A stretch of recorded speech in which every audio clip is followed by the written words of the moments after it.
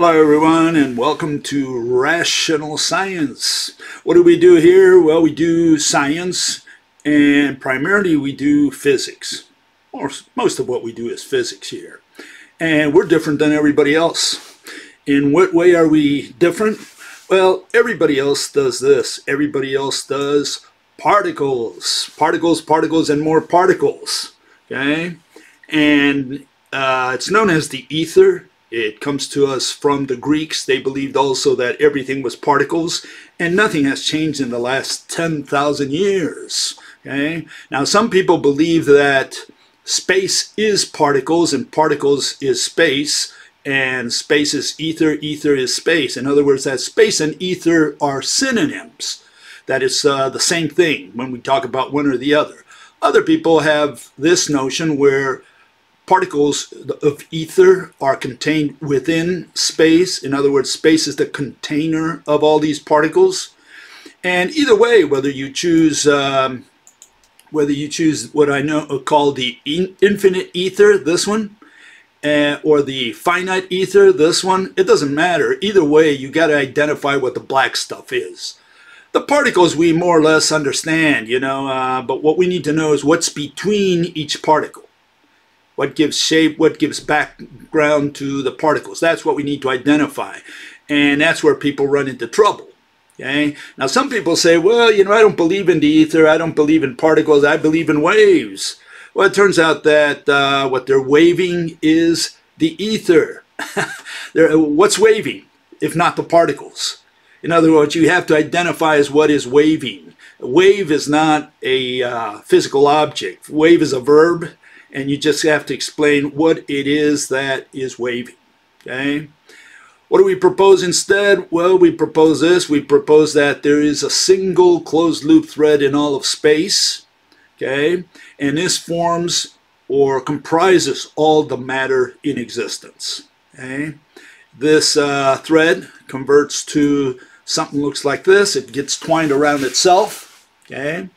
And from there it forms atoms and the anti-parallel threads, twine threads that bind any two atoms, that interconnect any two atoms.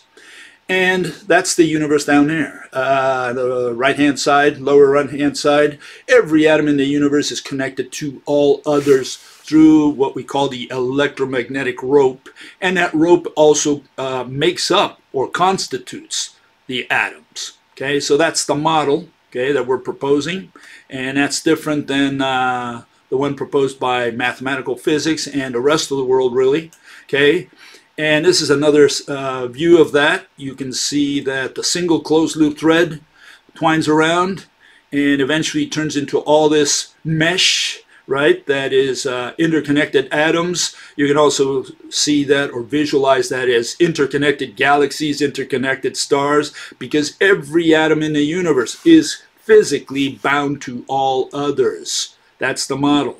And then at the bottom you see a two-dimensional version of the atom, or the atom we propose, the hydrogen atom we propose on the lower left-hand side, and a three-dimensional version on the right-hand side. They're both connected by what we call the electromagnetic rope.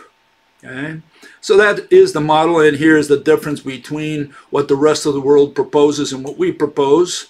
Okay, this has been for the last, again, 10,000 years. Discrete particles.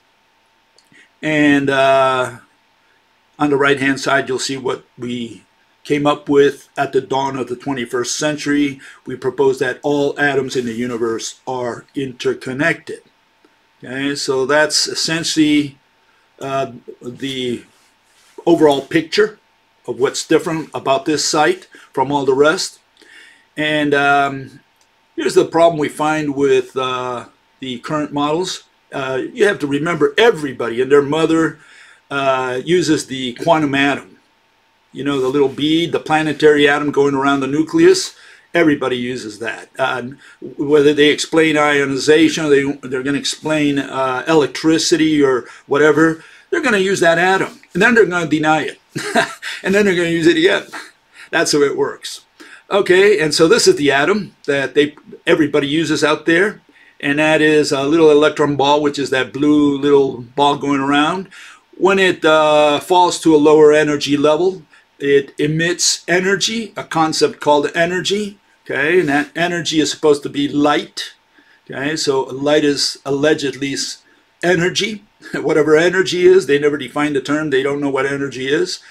And in the middle of that atom, you see the nucleus, and that nucleus is composed of, in this case, we've got a hydrogen atom, so that is a single proton. And that proton is made of 3 quarks, which are held together by gluons, or otherwise known as the strong force. And the issue there is that the way it's depicted, it's always depicted as a spring, like bed springs, holding the quarks together. But when you look at the standard model, you'll never find those bed springs. What you'll find is particles, and the question is, how do particles contain or keep the quarks from flying away? Among other reasons, you got another problem with this, and that's the fact that you take any 3 balls like you've got in the center there, and you cannot make a sphere with them. So you can't make a spherical proton the way they always illustrate the proton. You can't do it with 3 spheres. But I challenge you to do it. Take any 3 balls, like tennis balls, and see if you can make a sphere with them. But they always paint the proton as a sphere, and they talk about it being spherical, right? They talk about radius. When it's made out of, according to them, it's made out of 3 quarks. So good luck with trying to get 3 balls to look like a sphere. Okay, so they have a lot of contradictions in their models, in the ones they illustrate. And in the end, they always tell you, well, they don't understand their own models. They cannot visualize. Niels Bohr said that essentially. He said, don't try to even visualize the atom. The quantum world, you will not be able to visualize it. So these people are proposing physical interpretation based on an assumption that they cannot illustrate, that they cannot even picture, they cannot visualize. And that's the status of mathematical physics today.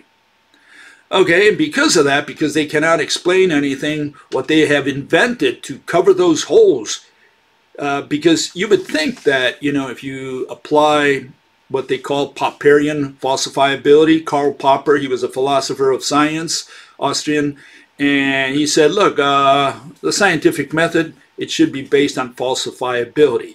If just a single experiment, a single incident, phenomenon, whatever, observation, falsifies any aspect of a theory, that theory is dead until you can justify it, in other words.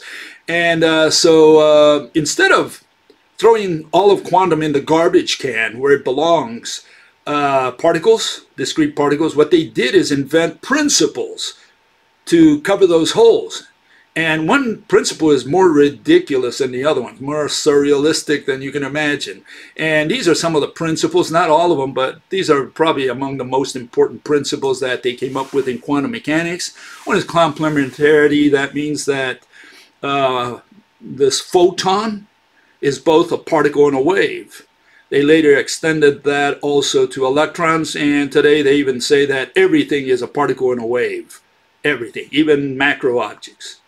Uncertainty principle, when the ball moves, it doesn't stand still. When it stands still, it doesn't move. No kidding. Guy got a Nobel Prize for that. Discreteness, particles are entirely enclosed by space. Okay? But space is made of particles according to quantum. You know, you have these negative and positive particles. They get together and they form space particles. In other words, no particles at all. And then somehow these no particles split into 2 particles that come into the world and do their magic, just when the mathematician needs them. And they're not talking about particles. They're really talking about amounts, because that's what a mathematician does. They call themselves mathematical physicists. They're mathematicians. All they do is work with amounts, whether it's charge, whether it's mass, whether it's the electron mass or whatever. They're always talking about amounts. So they're not moving particles, they're really moving amounts. And that takes us to the next issue, which is probability. Mathematical physicists can't predict where an amount, not a particle, where an amount will be next. Hopefully it's in your bank account, but usually it's not. Okay? Measurement, they rely heavily on measurement. Everything has to be measured. If you can't measure it, it doesn't exist. Niels Bohr essentially said that. Entanglement, you have action at a distance. It's done what? With black magic and spirits. In other words, they just wave their magic wand and say, it is so. We observed it in the lab. Did they observe something go between? No, they just observed an effect and they said, well, it's the quantum world. There's nothing in between, but that's the quantum world and we have to accept it. In other words, they have no physical interpretation for action at a distance in the quantum world. And they call that entanglement. And then common sense, that's the punchline always, that's the closing argument. It is arrogant for you to believe that the universe conforms to your petty and fallible human intuition and logic. Okay?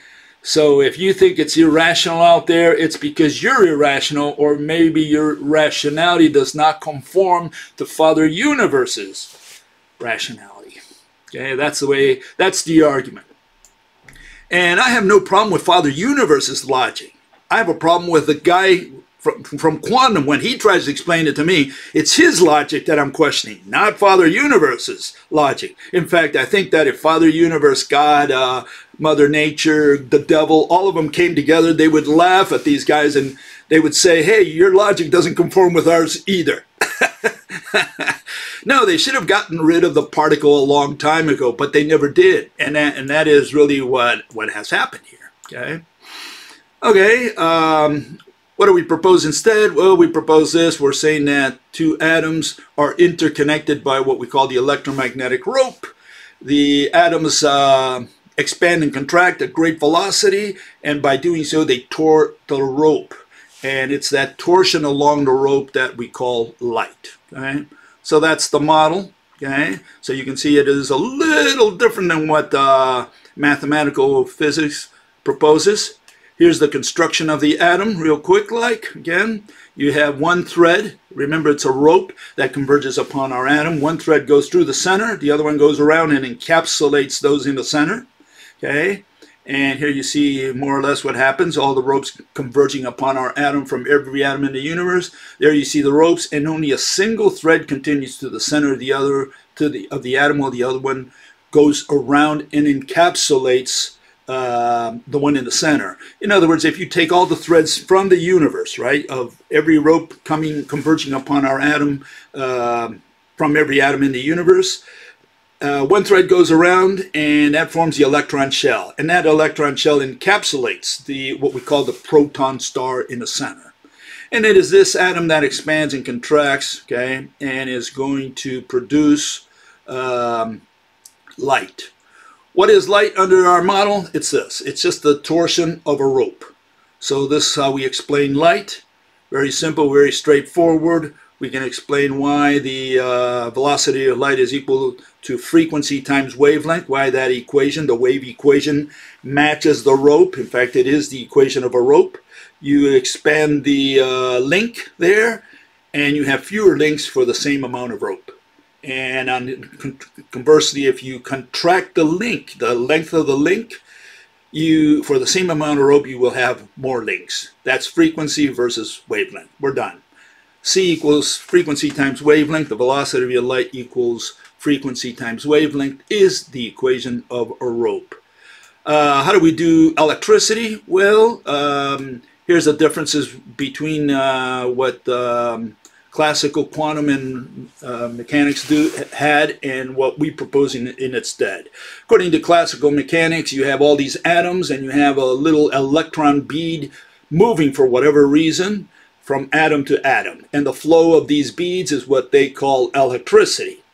Quantum mechanics got rid of the atom altogether and they just do it with electron beads. According to quantum mechanics, you do not need atoms. All you need is all these loose electron beads, and they move across space, and that's that flow of those charges, as they call, that constitutes what we call electric current or electricity.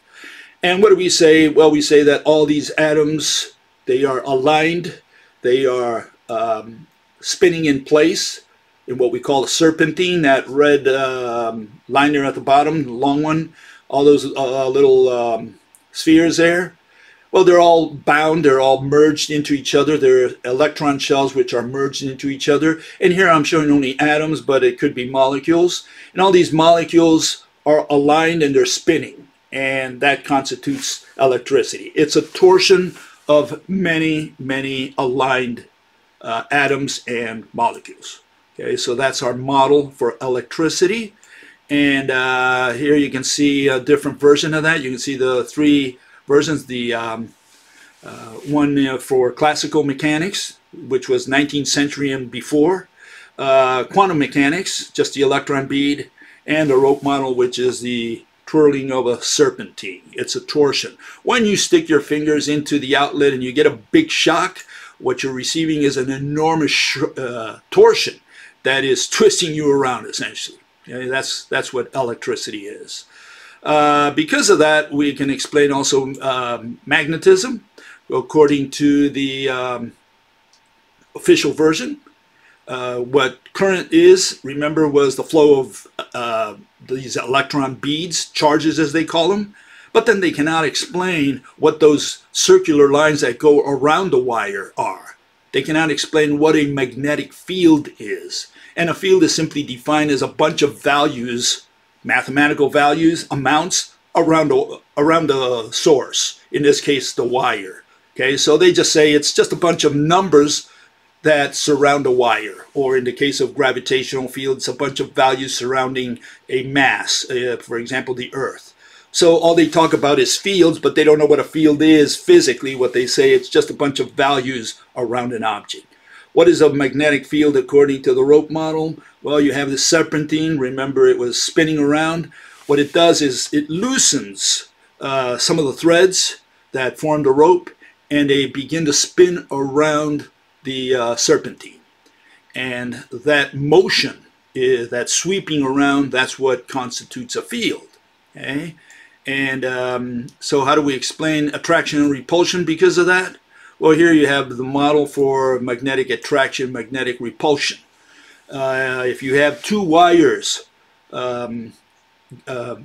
conducting electricity in the same direction, for example, in the top part there you have the two wires are conducting electricity in the same direction, and what we're saying is the threads are sweeping clockwise in both cases. When one comes down, the other one comes up, and they latch onto each other and pull one wire towards the other.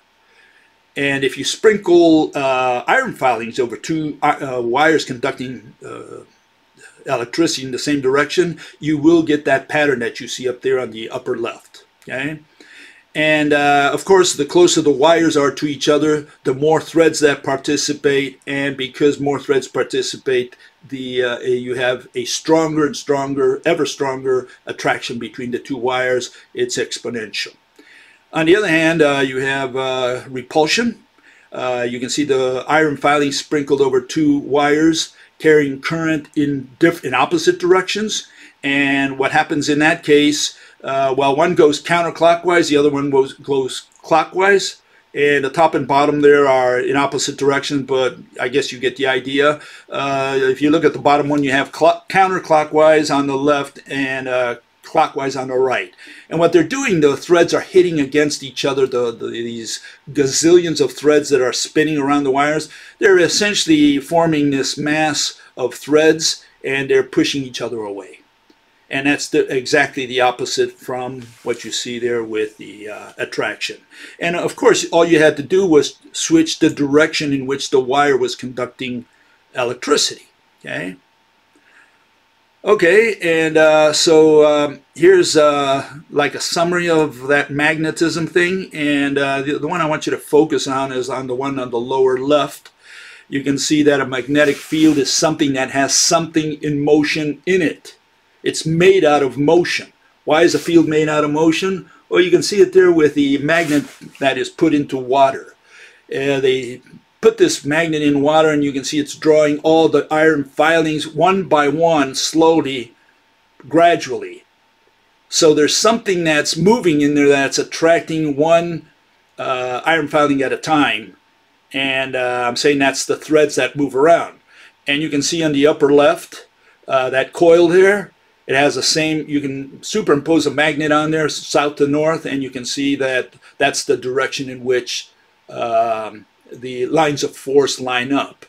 Then on the right-hand side, you see that there is motion of the magnetic field going through the center of the magnet and out the other, from south to north. Okay, south goes out, north goes out, south goes in. And at the bottom, you see the rope model imitates that very well. What you have is the threads swinging around the magnet. They go into the south side, out the north side, and that's what produces attraction and repulsion, according to what I just explained a minute ago. Okay, so there you get the idea. And here's the rope summary, essentially, for each one of those phenomena. And you have light, which is the torsion. You have the atom, the construction of the atom, the fact that the atom is built by these same electric threads, electric and magnetic threads. Okay, and electric and magnetic are just labels to be in line with convention. That's the only purpose of the word electric and magnetic. There's simply two threads. One goes around, the other one goes through, period. And then on bottom left, you see that the serpentine is the row of merged atoms, the row of merged molecules. They swing around and they swing the threads around. That's what's going to cause the magnetic field. Electricity flows into your eyes. Okay, and so it is at 90 degrees to the magnetic field. And then on the bottom right, you see how a magnet attracts and repels another. When they're both clockwise, they attract. And when one is turned around in the opposite direction, it goes counterclockwise, okay, and they push each other away.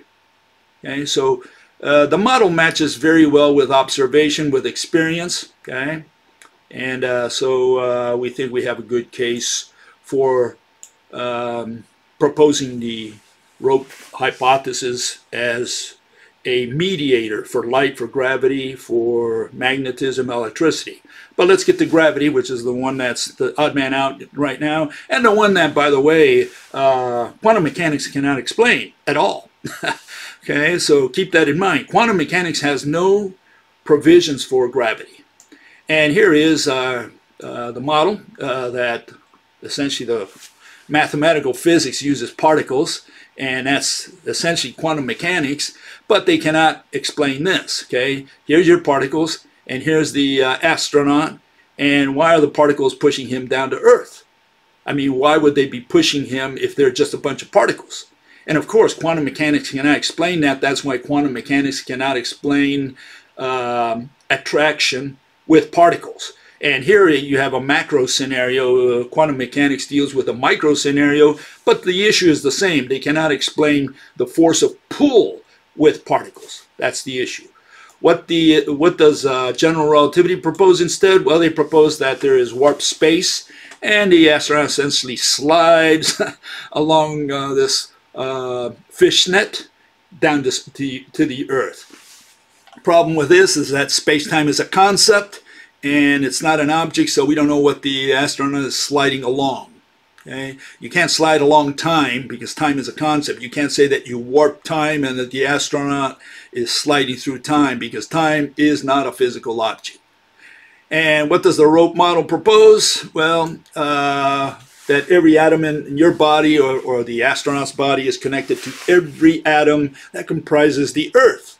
And so as the astronaut falls to Earth, the ropes fan out and he falls ever faster because of that, the fact that the ropes are constantly fanning out. Okay, so he is attracted to the Earth, not because there's a pull, but because at each location, as he nears the Earth, the ropes are farther and farther apart. That's why. Okay, so there is no pull under the rope model. A lot of people think that the ropes pull. No, the ropes don't pull.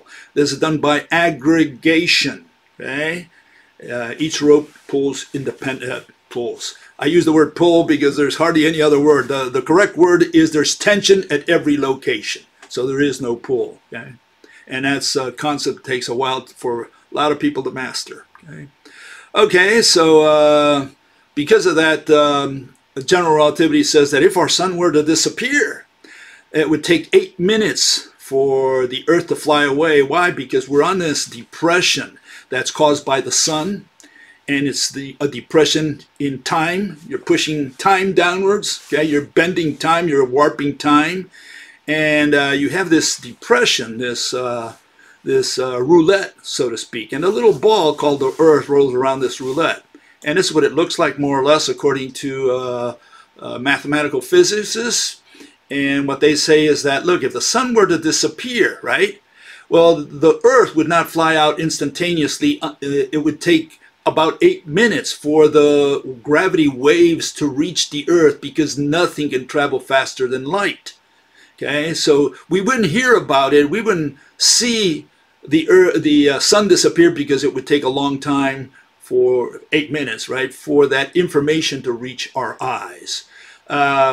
What do we propose instead? Well, we say that obviously that's nonsense, partly because there is no such thing as space-time. Space-time is a concept. You can't use concepts in physics like if they were physical objects. So this is the way we do it. We say, look, the Earth is swung around the sun, but because all atoms of the Earth are connected to every atom of the sun.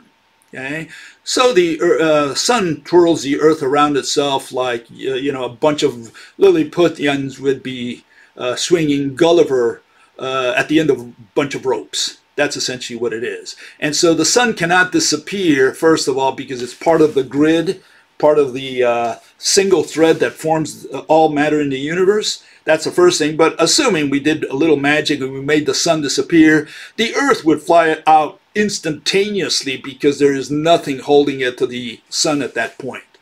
So you can see that we have some differences with mathematical physics.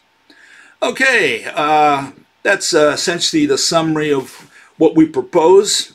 Now what happens? A fellow asks a question. He says, where does God fit into all this? Where's God? Okay, so let's put God in there. Okay, let's include poor old God. Okay, and so, well, this is what the guy said. Okay, he said, he asked me, he said, Bill, can you make a video explaining your thoughts on God? Okay, so this is the video. I'll be very brief on it, okay, because I don't think it takes that much time. And so here's the proposal again, the single thread, okay, and there's God. Well, God has two choices for any proponent of God. Either God belongs to the grid, to this single thread, he's part of that grid, he's part of the ropes and atoms that form all the matter in existence, or God is not. If God is not, well, he's a little irrelevant, first of all, because for one, he cannot contact me. The only way people can contact me is through the sense of touch. Okay? Now, we say we have 5 senses, but we only have one sense, and that's the sense of touch. If you don't have touch, you're out of touch with the universe. So if God wants to be in touch, he wants to be in touch with the universe, with you, with me, with anything, God's got to be part of the grid, because the only way we can have touch in our universe, according to the rope model, is for anything to be part of the grid. Okay, you have to be part of that single thread that forms all matter in existence. Anything outside of that, assuming there is something there, you know, no problem. We can make that assumption. But if it's not connected to us, it cannot communicate with us. You know, you might say, well, God is all powerful. Okay. Yeah, God might be all powerful, but I'm not. And I hope he understands it. Please, God, be aware I'm not all powerful. So if God wants to communicate with me, he's got to communicate with me through some form of physical contact. If he's going to do it by sight, by sound, by taste, I don't know, by hand, whatever way he wants to do it, he's got to be in touch with me. Now, again, God can be all powerful, and I do respect that, but I'm not. Okay, so if God wants to communicate with me, he's got to do it through the sense of touch. And for that, he's got to be part of the grid. He's got to be part of the atoms. Otherwise, how does he, communicate with me? Okay, this is where the problem is. And so this is for God here again. okay, he's got to be part of this grid. Okay, if God wants to communicate with me, he's got to be either an atom or made of atoms. He's got to be part of the rope. He's got to be some of that. Otherwise, he can't communicate with me because, again, I'm not all powerful. Okay, so I'm so sorry. I wish I were like him, and I do respect his power. But poor God, you know, he would be out of touch with me if he can't touch me. The only way he can touch me, okay, is if he's part of the atoms and the ropes that form matter in this universe. Okay, okay, so that's in a nutshell God. Okay, there's another issue with God. I think I have it here. Let's see.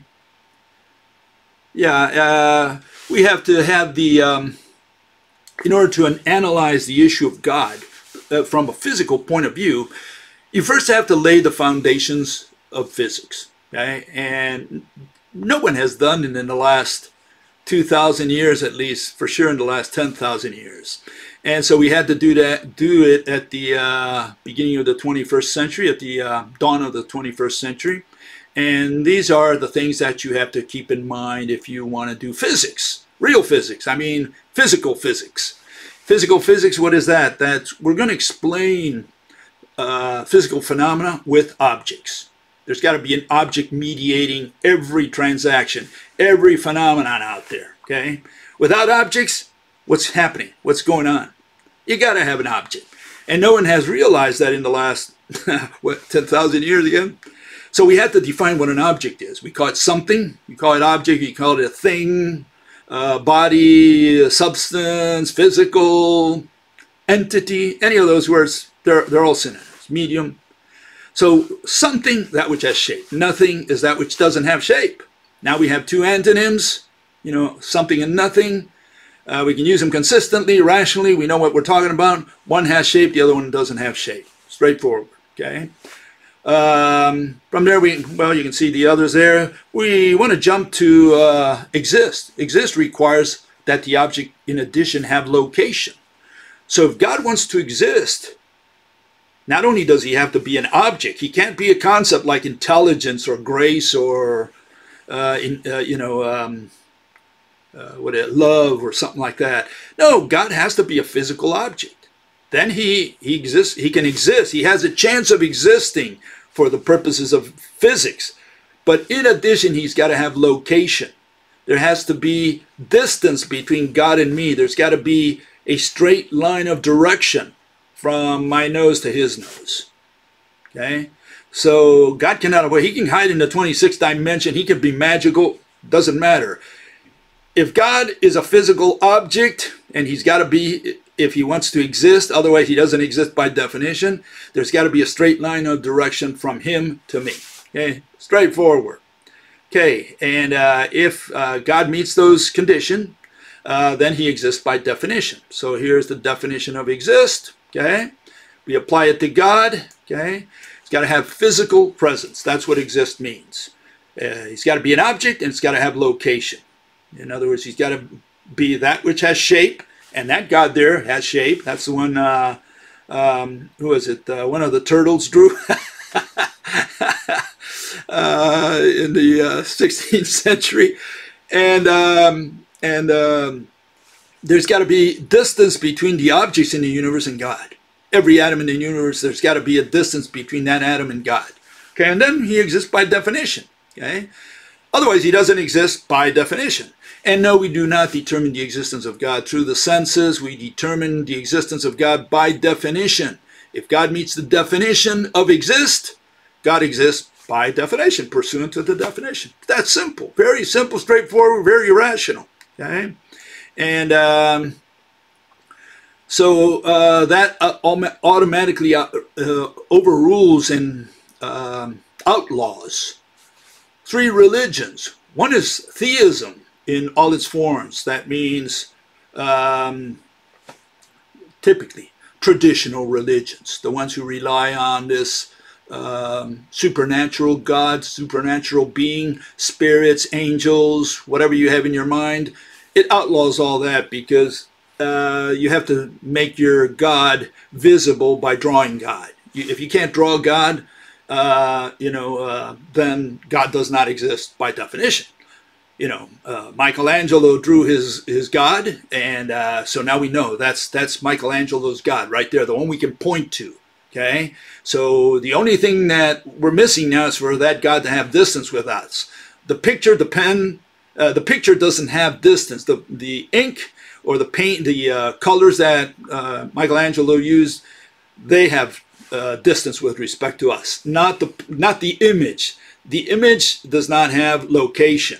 If God wants to exist, he has to have location. That means there's got to be distance between some real part of his body, some atom that forms his body, and an atom in my body. Otherwise, he doesn't exist by definition, not because I believe or not. And that's when we outlaw these guys, the theists, the atheists, and the agnostics. Because one guy says, I believe that God exists. The other guy says, I know that God does not exist. And the third one says, well, I don't know what experiment I can run. I don't have any proof yet that God exists. Well, none of them follow the scientific method. The scientific method is, let us assume that God exists. God can only be an assumption, and if you make that assumption, let us assume that God exists, now you can explain your theory. That's the way the scientific method works, and these people just follow the mathematical method, which is, I'm going to prove it to you. I'm going to convince you. We don't convince in science. We don't prove anything. We don't prove theories. We explain the mechanism. Okay, that's what we do. And in order to explain the mechanism, you have to provide the objects. In this case, we provide good old God as an object, and that is fair game. You can provide God as an object. You can't provide space-time as an object because space-time is not an object.